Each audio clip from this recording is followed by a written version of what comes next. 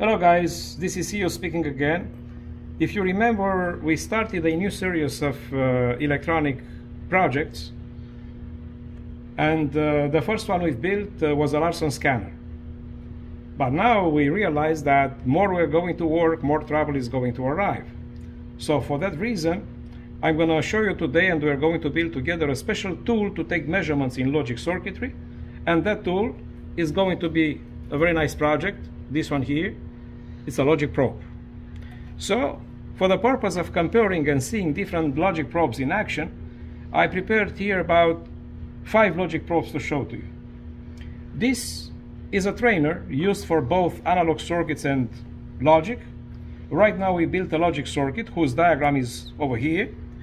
It's just a standard counter, and the counter itself is a binary counter. It counts 0 to 15.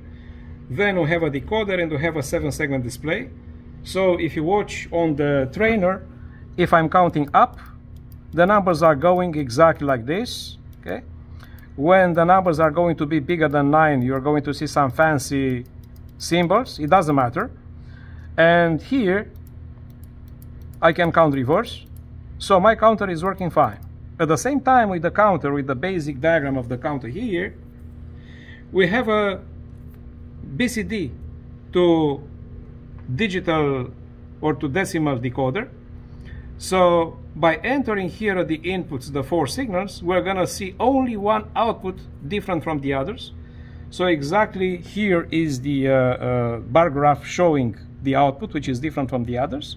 For instance, if I'm going back to 0, the only one which is off is the first output here. This is the output 0. And then I'm counting up, and as you can see, the output moves. So now I can count from here 0, 1, 2, 3, 4, 5, but I can also see what output is because I have my counter. This is the last one. And because this is a BCD to decimal decoder, it doesn't recognize numbers bigger than 9. So anytime you're going to see these fancy numbers here, this is for 10, 11, 12, 13, 14, the 15 is blank. The lights are staying all on because the decoder is not able to practically identify what number is. The number has to be between 0 to 9. But as soon as I go back to 0, take a look at this one. So as you can see, the project is working just fine. And now we want to do what? We want to take the measurements on this project to see how to use the logic probe. I'm going to first use my own logic probe, this one here. As you know, in logic circuits, there are 3 basic situations you should measure. One, when the tip of the probe you measure with is actually not measuring anything, or it's measuring something we call a limbo state, which is not 0 logic, is not 1 logic. So mine is showing here a 0. In the moment you touch the pin you want to measure, in that moment, you should be able to see, like for me here is the letter L from low. And if I press, this is the reset of my counter. If I press, it goes high. So I'm going to see the letter H. How do I know it's reset? Because my number here went to 0. Okay? So I'm touching here again. Low, high, low, high, low, high. Surely the probe is able to do more things, because here I'm using the 2 decimal points to catch pulses anytime they arrive. So easiest way to take a measurement is by touching the power supply. So here is a H because I'm touching the 5-volt power supply, and here is going to be L from low because I'm touching the ground or the 0 volts. Okay? So the probe is able to quickly identify, to find out what's going wrong by just touching with the tip different points in your circuit. So the circuitry inserted inside is going to be able to identify, according to the industrial standards, what is 0 logic, 1 logic, or if it is a limbo, which is neither of 0 or 1. So far so good. So this is one probe I can use. Okay. A second one I can use is going to be this yellow one here. So that's how you can identify it quickly from the internet. So that's a standard logic probe. This logic probe is able to measure both TTL and CMOS circuits, actually meaning 5-volt system and 12-volt system measurements. Now we put it on TTL because we measured 5 volts. Here it can measure pulses exactly like mine, but we put it on memory. So putting on memory, first time you measure anything, that LED is going to remain on. It's just showing you that the logic probe is energized. And then you have the two LEDs here, high and low. And anytime you're going to touch anything, like here, I'm going to touch exactly the same point as before. You see now is the green light showing the low. If I press it, it's going to be high, low, high, low, high. So far so good. So at this moment here, it's a very simple tool to use actually. I leave this one away. I disconnect it from here. Remember that any piece of equipment, doesn't matter how simple it is, including these ones, they need to be energized. So they are going to take the energy not from a battery, they don't depend on a battery. They take the energy exactly from the circuit you have to troubleshoot, because your circuit is energized anyway. This probe here has the same buttons as the other one. So CMOS TTL measurement, pulse or memory. Okay. So this one is put in memory. The light remains on. And here we have the same two lights, green and red, for low and high. But this one, additionally, if you take a look, it has a little transducer here. And take a look what happens. I measure the same signal. You hear the sound. Is another one here when I measure high. So the frequency is higher, lower, higher, lower, higher. So it's also a audio indication for this one here. So we can take the measurements, okay? Another one I'm going to show you is one embedded on that kind of trainer. So with that red wire here, I'm monitoring right now exactly the reset of the counter. So as you can see, the same three lights right here. The one to identify pulses, the high and the low. Now the reset is low. When I press the button is high, high, low, high, low. And finally, our project. Our project, obviously, it takes the energy from the circuit we have to troubleshoot, exactly like the other ones. And this is the equivalent of the tip for the other ones. So if I plug it right here, you're going to hear a sound. Lower frequency is for low. When the frequency goes higher, is because we measure, as you can see on the probe right here, on the other probe, is a high. So this one does not have an optical indication, it only has an audio one.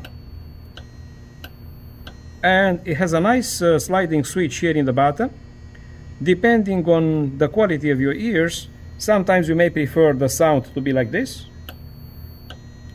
This is the one I use. Some other times you may decide to have a bigger gap between the two frequencies. And so you have choices. I'm using the one in the middle because for me it's good enough. And now what we measure with all the 5 probes actually, we're going to measure if there is any trouble like the limbo state. Okay? So for the limbo state, I'm just going to remove the wire from here. Okay? So in the moment I remove the wire from here, it's practically the reset for my counter doesn't work anymore. So I can count, I have no problems to count up or counting down. But pressing the button, I won't be able to reset anymore. So my probe, this one, the project we're going to build, it goes silent. So when it goes silent by taking the measurement, that means limbo state. I remove my probe now, okay? Because I don't need any more. We're going to wire exactly one like this. And I'm going to connect the other probes to see if they do the same thing, okay? So my old probe, I connect it over here. And by touching the signal, it shows my 0. By connecting the reset back, you see it goes low. So now, if I'm counting, take a look, I'm counting, I press the button, I can reset. So when I reset, my signal goes high for the reset, and the indication here goes to 0. So I can count up, or I can count down. Okay, up or down. So it's low. When I press, it goes high. But when the reset is not connected anywhere. It shows a 0. It's an indication for me for limbo state. So this time I can still count up, I can still count down, but I won't be able to reset. So far so good. So I take this probe away and I'm using the other ones. The one already connected is that black one, and I'm touching the same pin, the reset. As you can see, both lights are off, so that's equivalent to the indication of the sound-based probe that the signal is just missing. And if I connect the reset back, now you can hear the lower frequency. I press the reset, higher frequency, you see, low, high. And now I'm going to disconnect this one. I'm going to connect the yellow one.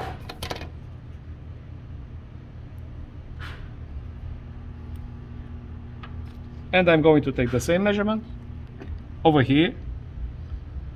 So if I reset, everything is fine. I can count up, I can count down, and I can reset. You see this?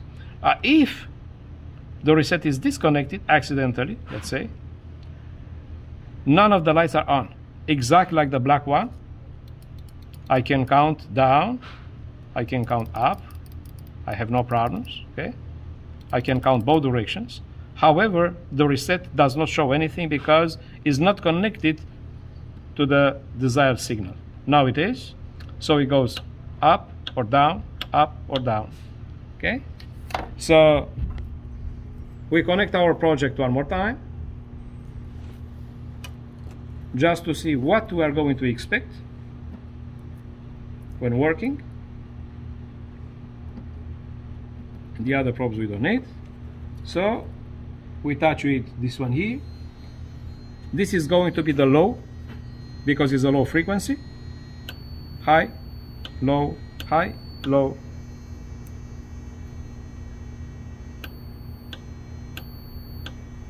Of course I can count up or down.